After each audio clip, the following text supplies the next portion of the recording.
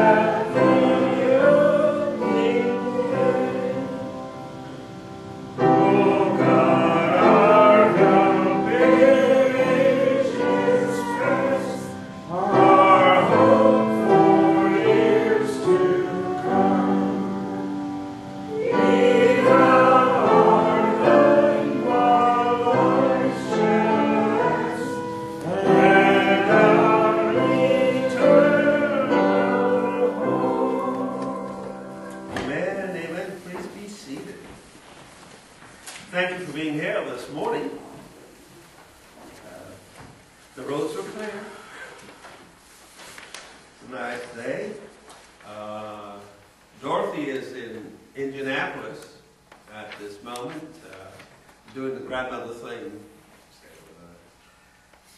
They may be going, I'm not sure what's going to happen, but they may be flying out to Denver today, I think. I'm not sure. Maybe. No, not Denver. Phoenix, Arizona. So. Okay. Any other joys, cares, concerns? Well, somebody came to church today that hasn't been here in quite a while. No kidding. And there aren't any children here, so we'll have to all be children, too. Oh, yeah. Don't you suppose we could do that? Yeah, that's- Yes. Yeah. Because we promised that Billy would come, and it's a terribly, terribly cold day. So Billy was almost afraid to come. Wow. But there's something he wanted to share, so I guess that's what he'll do. Yeah, please. Well, I'm so sorry that Billy is so sad. He really is sad today. There aren't any children here, so just everybody be a little child and make him feel a little better. He was saddened that Dorothy couldn't be here, but now I think he knows the reason why. He was also sad that Darby was in the hospital, and he was sad about Olin, Juan's cousin. Billy takes things to heart. And then he was saddened for all of us, because we've been sad.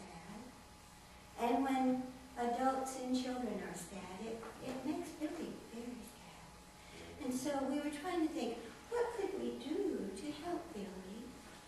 And then Billy thought of it himself. And that is a miracle that only God can provide. Because how many of us can turn around immediately and change from sad to happy? Well, the happy thing is that Dorothy is with her grandbaby, and she gets to be a grandmother all by herself, because that's so good, isn't it? Some of you know, and some of you don't, but your turn will come. Well, really, I'm sure will. And then the snow that was forecast, that we couldn't come to church, and we might slip and fall on the sidewalk. Billy knew that Mike and the girls would get it all cleaned off. What a deal. And then Billy didn't get to go to the game at Cimarron, but he was kind of worried about that game because they're ranked in 3A. And do you know what Billy heard? He heard that Tara and Teresa and all of their buddies, their girlfriends, their coaches, had a wonderful night, and they kept up with those girls, and they did beautifully. And then Ashlyn hurt her ankle, and then those girls who were supposed to beat us by a whole bunch did it by just a few points. And we were so proud of our girls. Billy was ecstatic when I got home and told me what happened. And then another thing is that Billy's been worried about Gordon.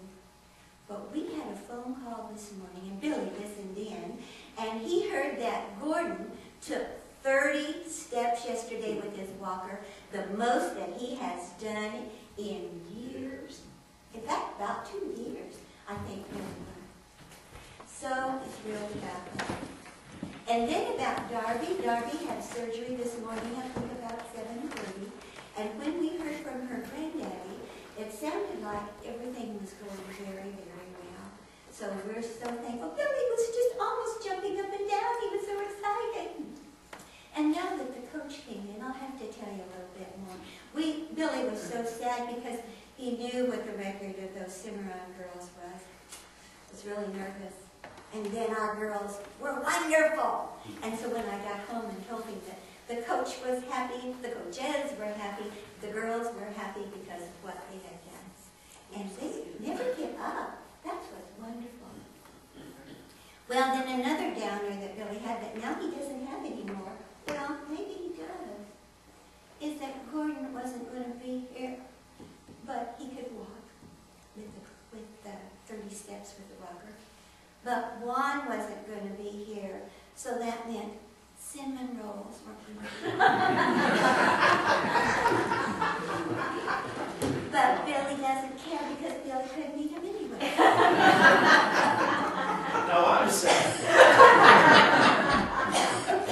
So Billy's pretty happy about that, even though he does feel sorry for the rest of you. But maybe something else. Maybe somebody brought ice cream. So something else that Billy is happy about is that when we as a church are sad, there's something that will make us all feel better. Because we know that the rules that men set down that sometimes we think we have to abide by. We know they aren't God's rule, don't we? They aren't what God wants or what we want. And so Billy can say, thank you, God, for taking care of everybody. Thank you, God, for taking care of Dorothy and Irving and finding the best thing that could ever happen to them now. And that we can be happy for them. And we don't have to be sad anymore. And so out of the mouths of babes sometimes comes something wonderful that we know is true. That God loves those who love Him and who show that they love Him to others. And so aren't we thankful for what God does and for what He's doing for all of us? Because we can say prayers, all of us can say prayers for good things, because we know that good comes from God, not ever evil. Billy is so wise, isn't he? Thank you. Thank you. Bill, thank you. Thank you, Billy.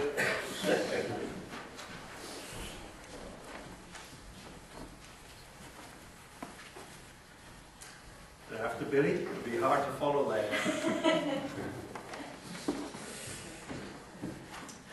Okay, let us go to God and... Oh, right. No.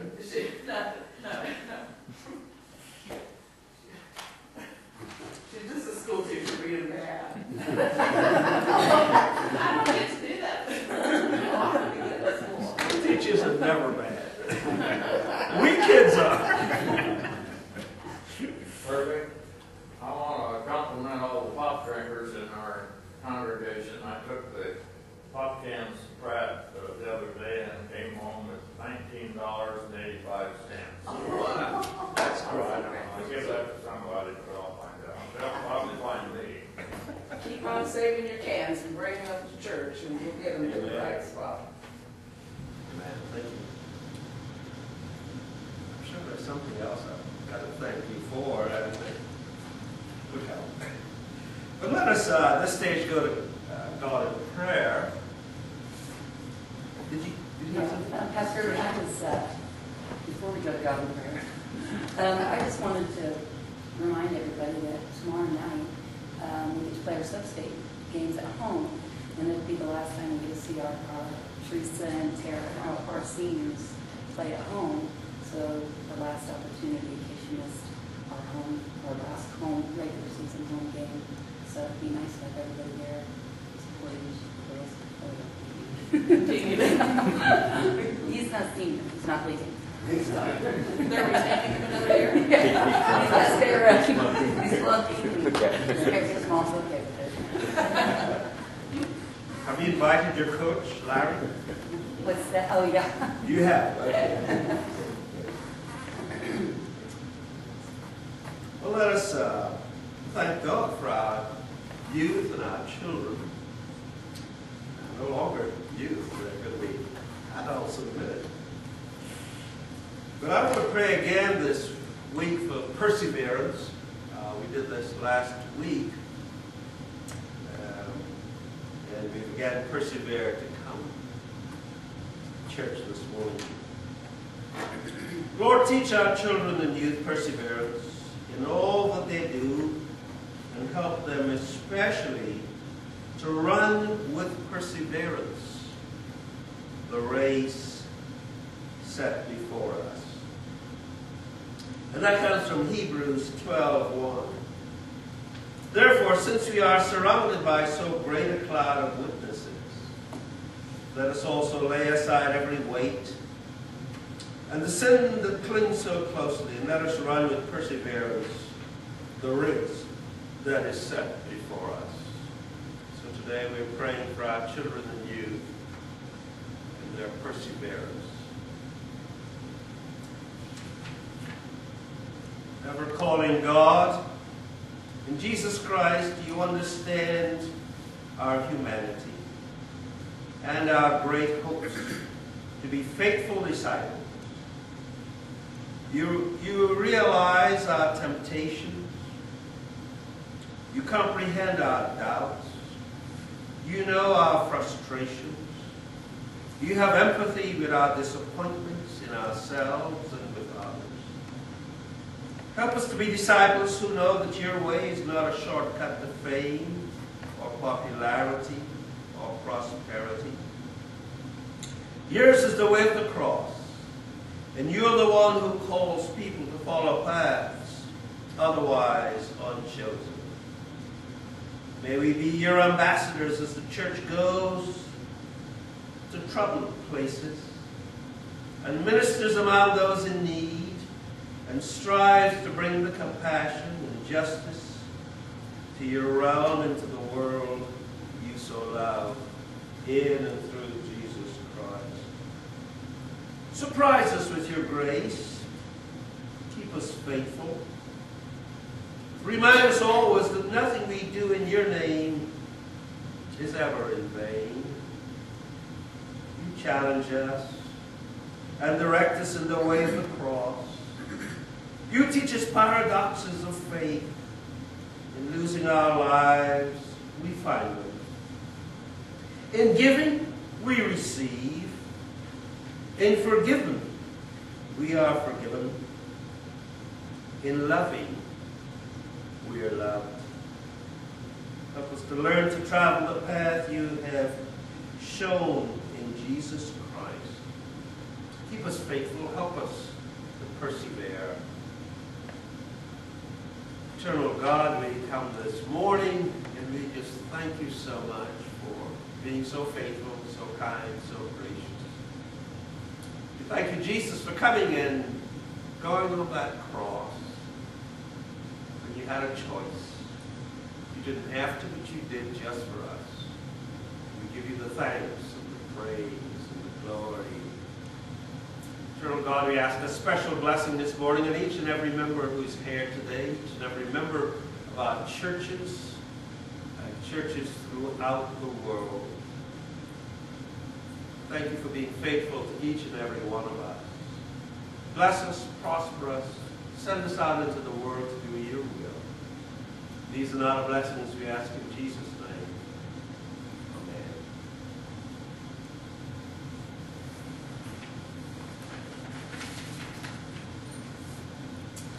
Let us now turn to hymn number 117. Oh God, our 415. 415. Good forward.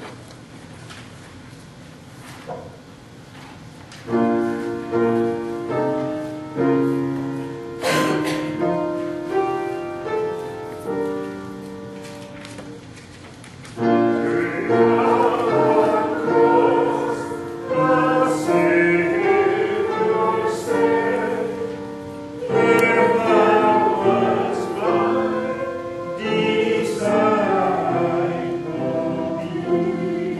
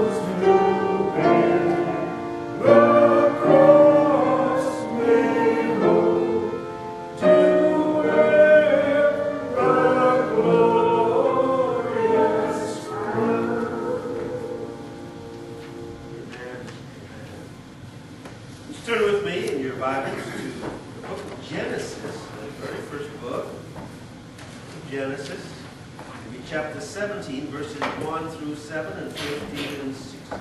Genesis 17. It's found on page 13 of the Pew Bible. Listen to the Word of God.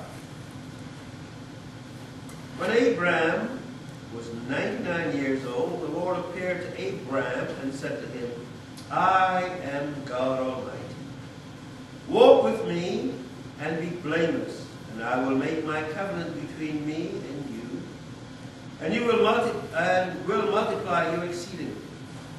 Then Abraham fell on his face, and God said to him, Behold, my covenant is with you, and you shall be the father of a multitude of nations.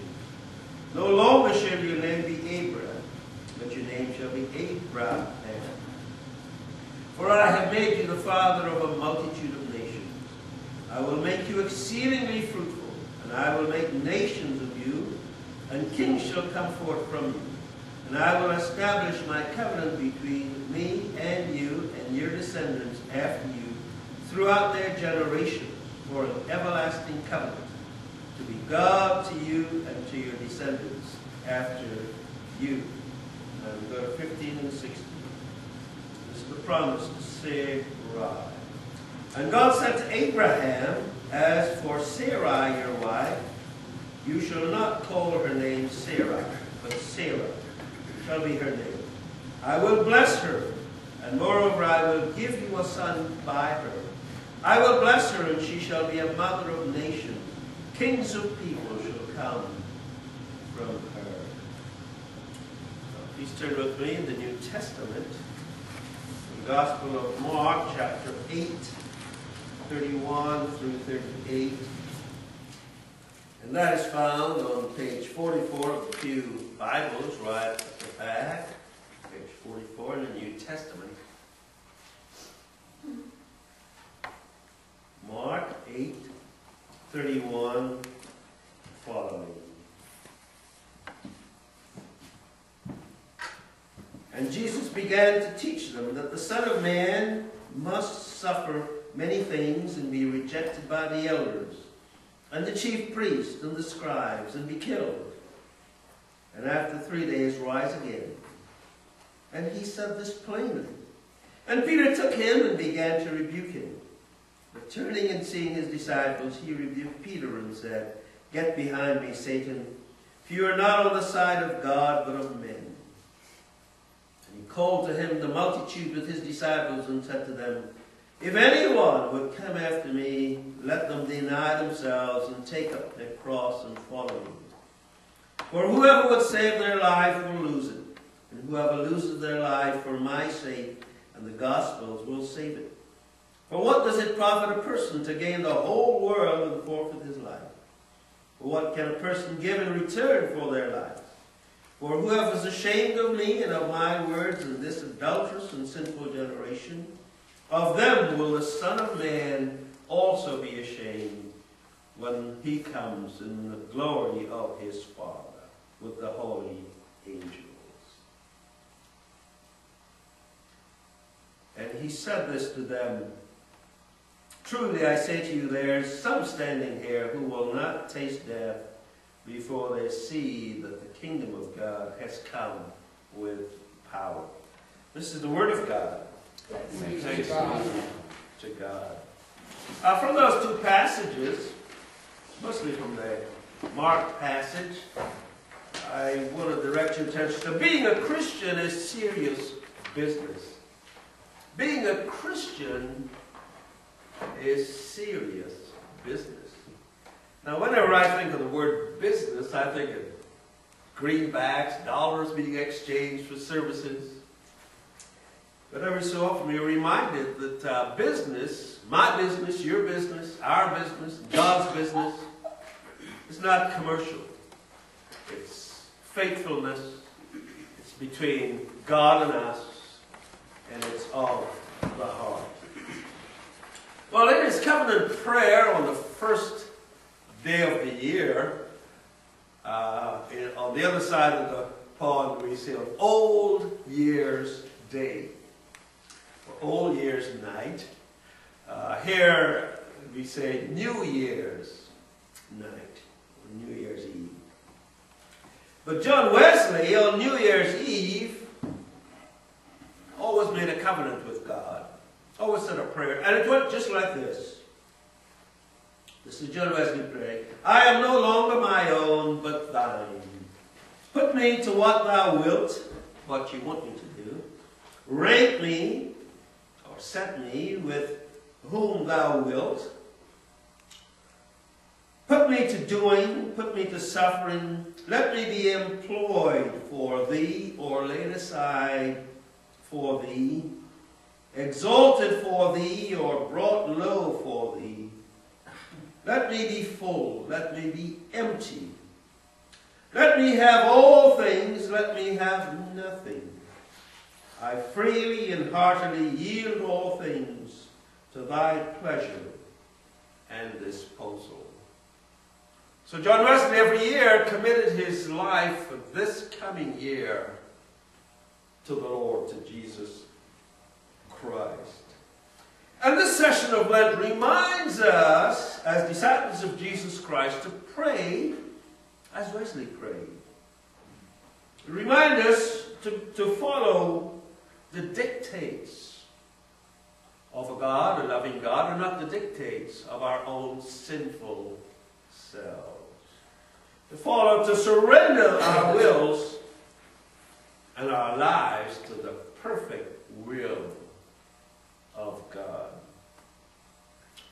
It's only the second Sunday in Lent, and already we're beginning to look at the resurrection.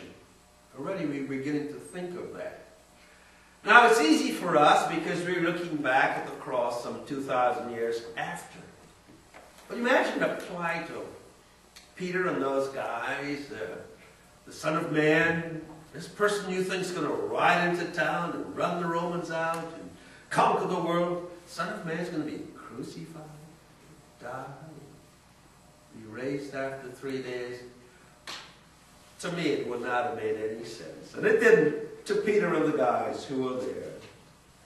But God's promise to two geriatric patients, Abraham, 99, and his wife Sarah, in their 90s, promise that you will be parents of a son. That alone gives us hope. That alone gave them hope. That alone gives hope for the world. What did they do? They just laughed. Like, why not? Here we are in our 90s and we're going to be parents. Well, I think I would have laughed as well. But God's promised to the disciples that after a few days, after a series of bad things happening, a whole lot of bad events will take place. It'll take 3 days after the worst of the events, after the crucifixion. The Son of Man will rise again. And that gives us hope. In Lent, we put ourselves on a lonely path with Jesus Christ for 40 days and 40 nights. Out there in the wilderness, struggling with hunger, struggling with thirst, struggling with loneliness, struggling with doubt, struggling with fear. All of these bad things happening, but it set him up for his public ministry. In Lent, we put ourselves on a 40-year journey with the people of Israel, wondering, when on earth is God going to give us this land that God promised? A land flowing with milk and honey. And here it is. For 40 years, we're just wandering through the wilderness and the jungles. Well, in Lent, we do business with repentance. And repentance is turning around. We're going in one direction, we take a 180-degree turn on the other. Biblically, Lent means dying to self.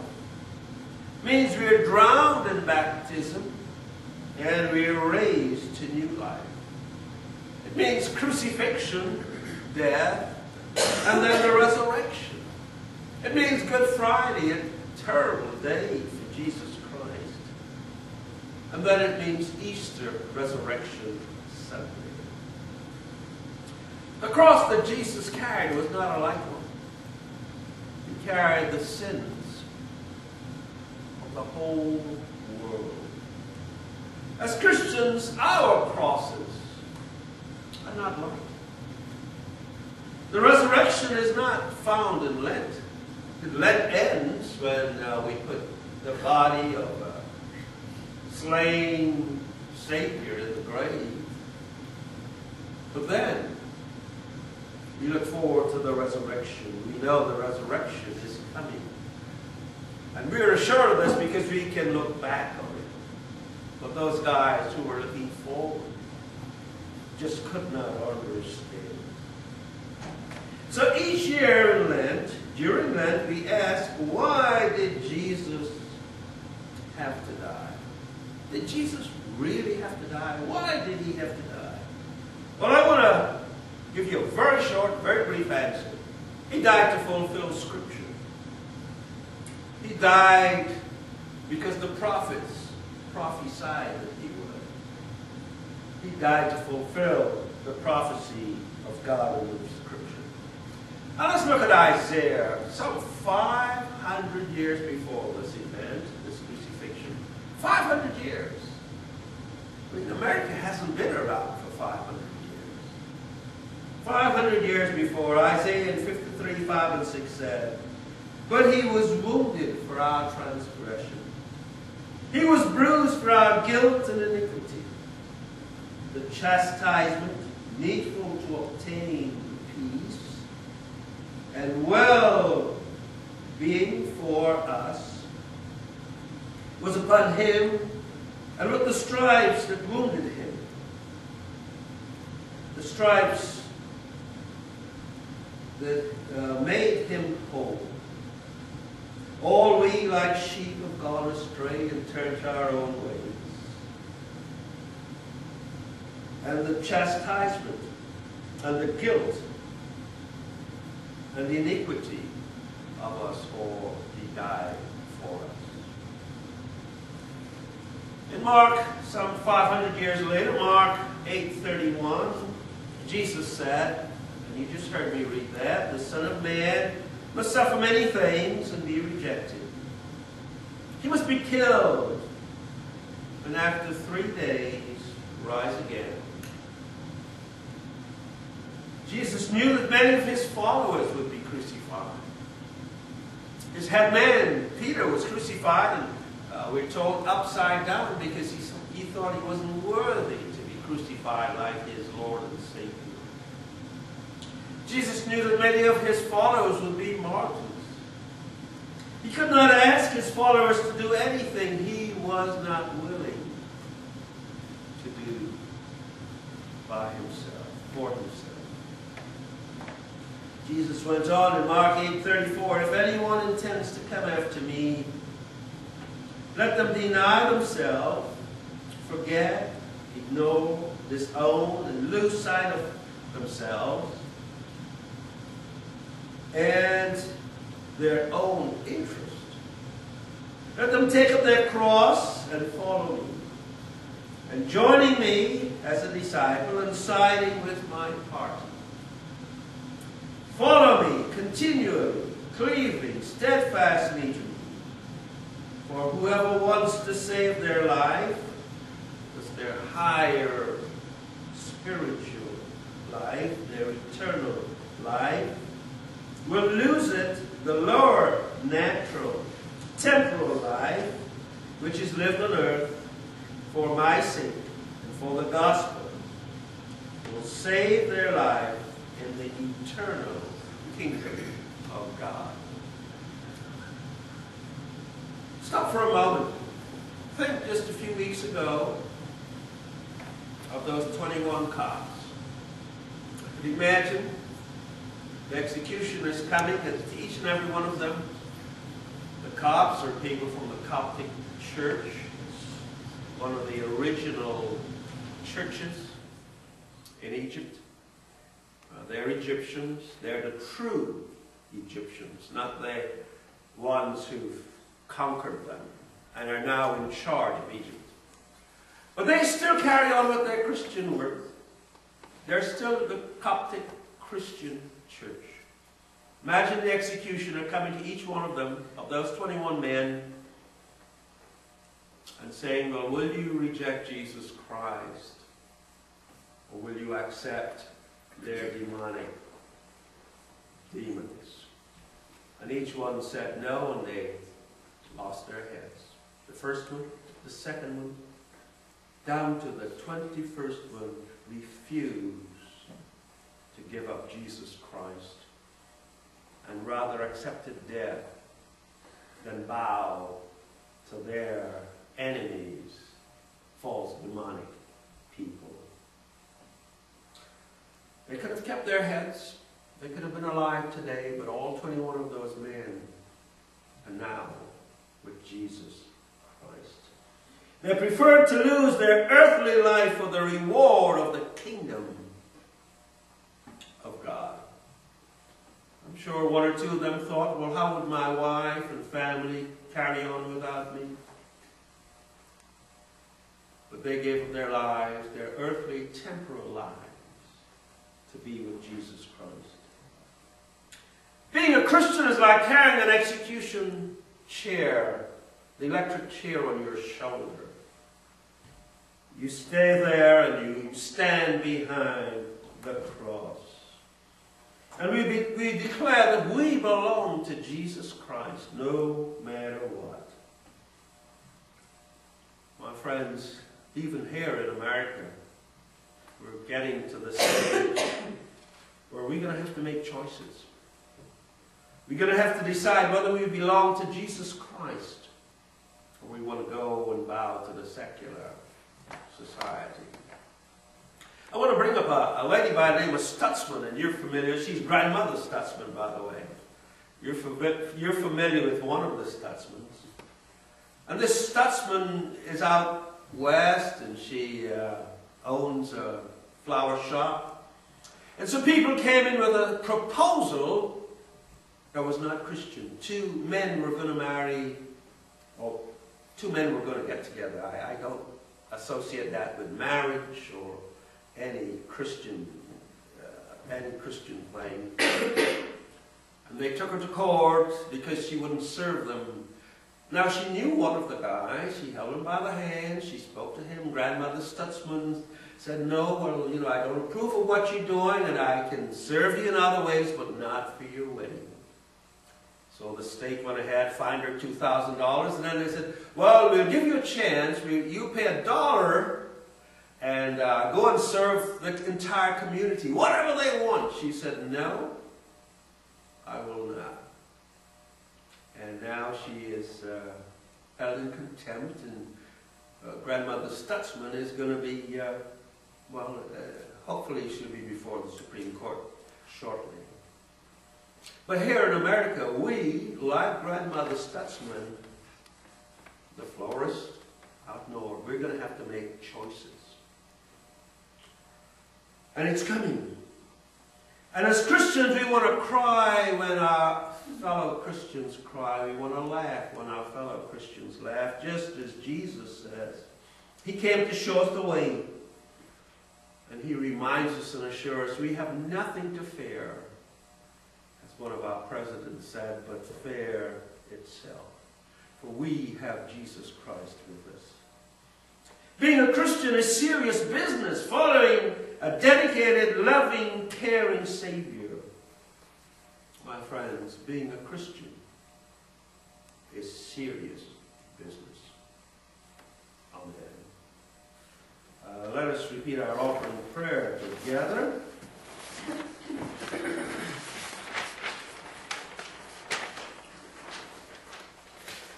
You have been faithful to your people, O God, from generation to generation. Through the years, you continually shower us with your love and blessings.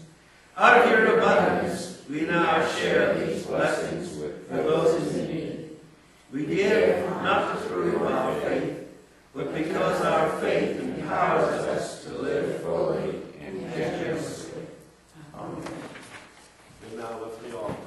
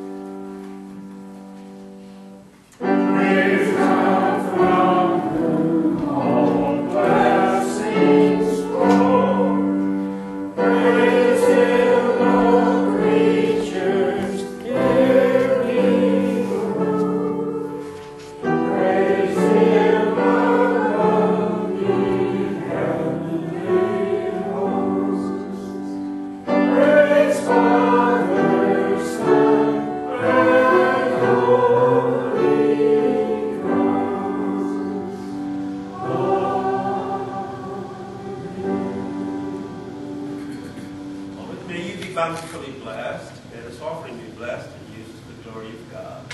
Please turn with me in your hymnals to page 12.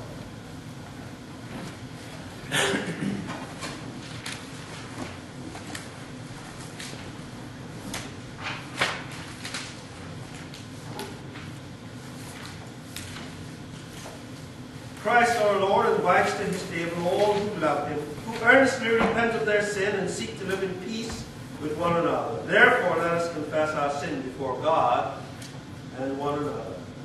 Merciful God, we confess that we have loved you with our all our heart.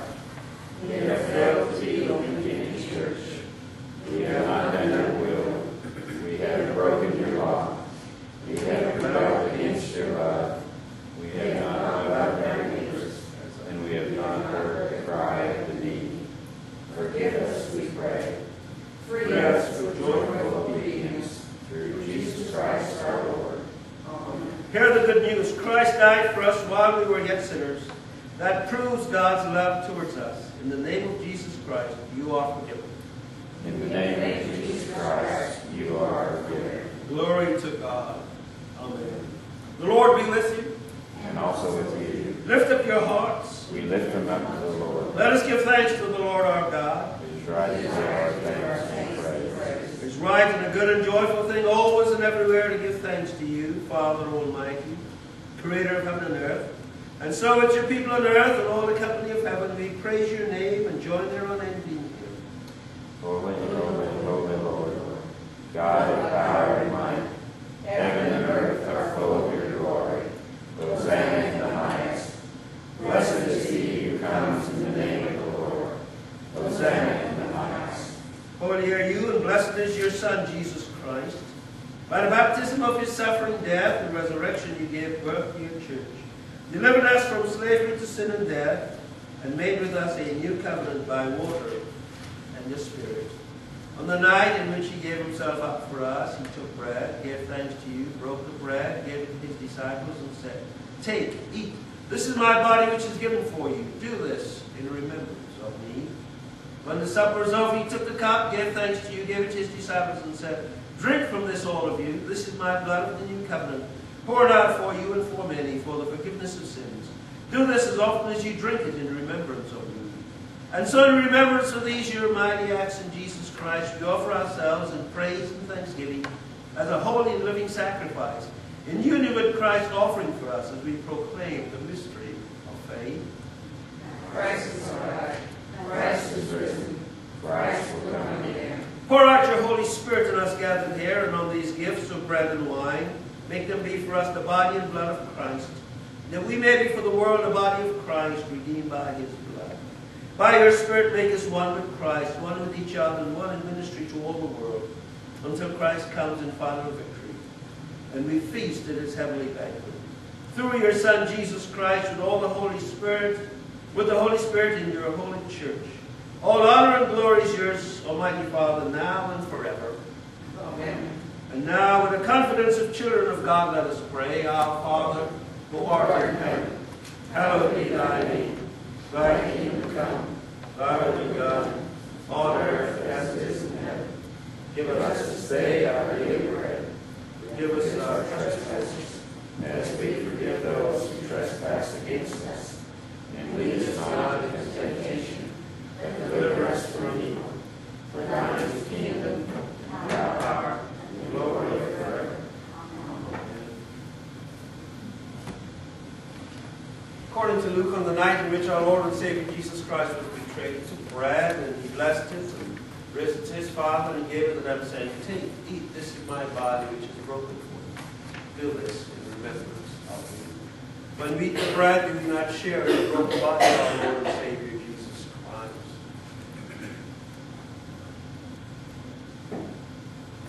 Likewise, after supper, he took the cup, he raised it to his Father, and he blessed it, and he says, Drink ye all of this, for this is my blood of the new covenant, shed for the remission of sins. Do this as often as you do it in remembrance of me. When we drink the wine, do we not share in the shed blood of our Lord and Savior Jesus Christ? People of God, the gifts of God for the people of God. Take, eat, feed on him by faith in your hearts with thanksgiving. Let us continue together.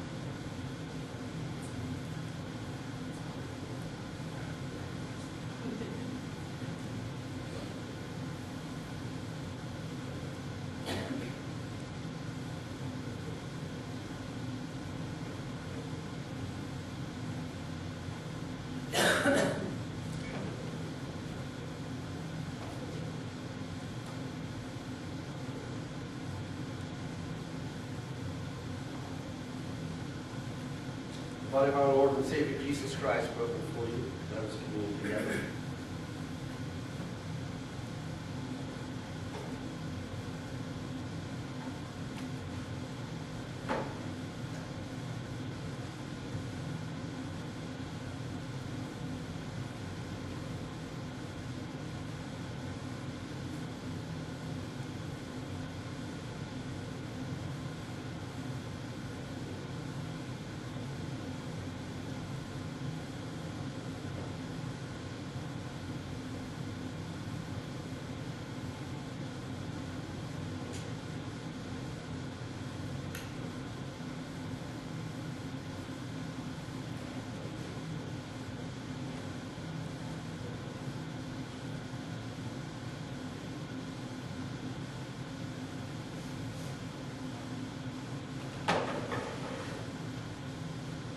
Blood of our Lord and Savior Jesus Christ shed for you. Let us commune together.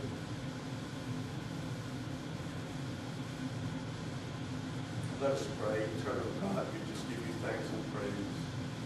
We thank you, Father, for sending Jesus Christ to die on the cross for us. We ask you, Lord, to use us in your service. Help us to go out there and be able to be a light, be the light of Jesus Christ to the world. Be with us now and forever. In Jesus' name.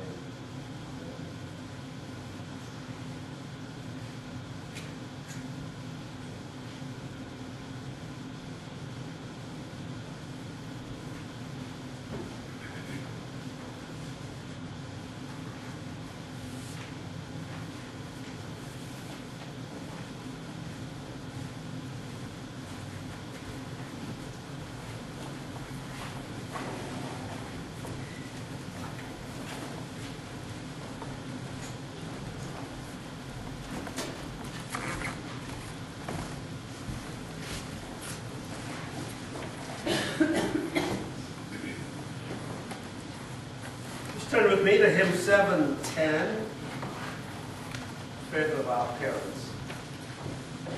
Faith of Our Parents. 710.